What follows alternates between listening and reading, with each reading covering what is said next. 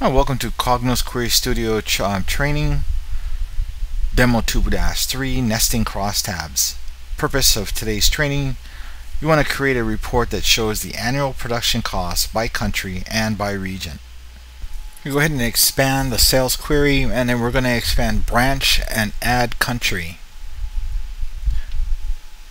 Expand the retail and add region to the report.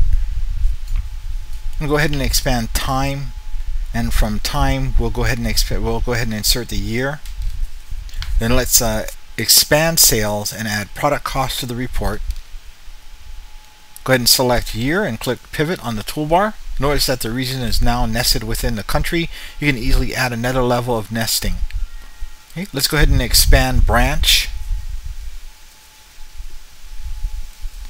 And from branch, we're going to go ahead and add city to the report and use the cut and paste function to place it between region and the product cost.